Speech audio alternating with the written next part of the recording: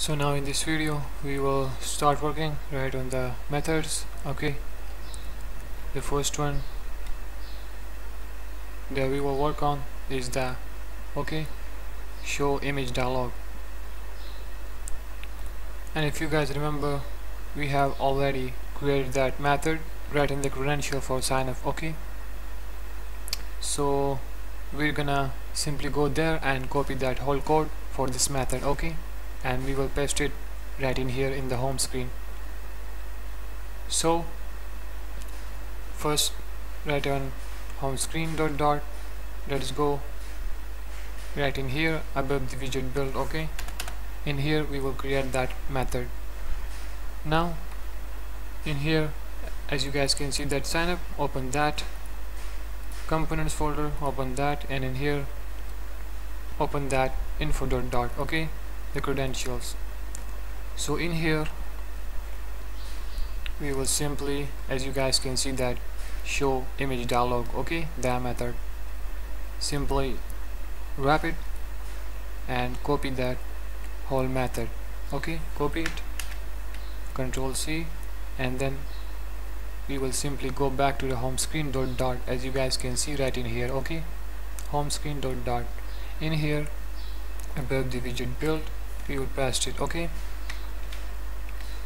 as you guys can see in here, expand it right in the home screen. Okay, so in here we're gonna need the method for camera, as you guys can see here, get from camera. Also we're gonna need the method for get from gallery. Okay, as you guys can see. So simply we will go back to the info dot right in the sign up, then components, and then that info dot. Okay, it's right in here. So in here we will simply copy that method, the camera one, and also the gallery one. Okay, and also with that we will also copy that method, crop image. Okay, because that method right in here, we use that right in the gallery one for cropping the image, and also in the camera one. Okay, so let's go and do that. Select it from here to here. Okay, let me show you one more time. From here to here, just simply copy it, Control C, and now we will go back to the home screen dot, as you guys can see in here, and above this widget build. Okay, in here paste it. Okay, in here we will import the library for the X file, image picker dot. As you guys can see, the error has been gone. So now right in here we will create that image file. Okay, so let's go and do that right at top. In here above this show image dialog method. Okay, in here we will say file. Okay, and then the name, what was the name? Let me see, image file. So in here we will say image file. Let's import the library .io. And basically that file is a reference to a file on the file system. As you guys can see in here, that file basically holds a path on which operation can be performed, for the image file, which will contain the image of a current user. So in here, let me see that, as you guys can see, the error has been gone, and I have already explained these methods, like this one, show image dialog, and also the camera one, the gallery one, and the crop image right in the credential for the sign up. There is no need to explain that again. So simply now we will close that, and also this sign up, close it, and now we are in the home screen dot. Now simply copy that name from here, and we will go down and call upon that function. right in here, as you guys can see. Okay, remove that and call upon that right in here. Okay, so all the working of this method is done.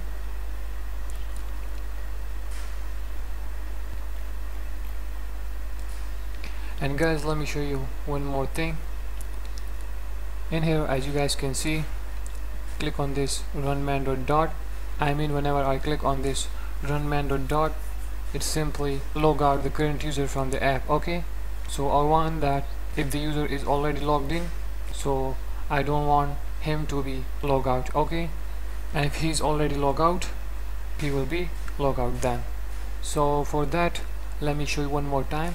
In here, click on this run man.dot and you will notice that current user will be log out. As you guys can see, we didn't even log out that user, but when I run the app again, it's automatically log out the user. So we don't want that. If the user is already logged in, I want him to be logged in, not log out. So for that, we will simply go to the man.dot and let me show you right in here. As you guys can see, okay, right in the home, we call upon the login screen. That's why when we run the app, there is a login screen. Okay, as you guys can see on the emulator. So we don't want that. We will simply remove that, and in here we will simply say, first let me create an instance for that current user. Okay, from Firebase auth. So in here we will say Firebase auth dot instance for that current user who is logged in. Okay, and we're gonna check if it's equal to no. Okay, it simply means that if he is not logged in, then we want him on the login screen. Okay, so in here we will say login screen. Okay, and else we will simply want him on the home screen if he is already logged in. Okay, as I told you before. So it simply means that if the current user is not logged in, then we want him to be on the login screen right in here, as you guys can see. Okay, and if he's already logged in, then in else, as you guys can see, we want that user on the home screen. Okay, and guys, if you notice that I was already logged in by my account share. Okay, so now let me show you that. Now if I click on this run man.dot, it will simply return the current user by name share to the home screen because he was already logged in, so he will be on the home screen. Okay, so let me do that right in here. In here, run man.dot, and you guys will notice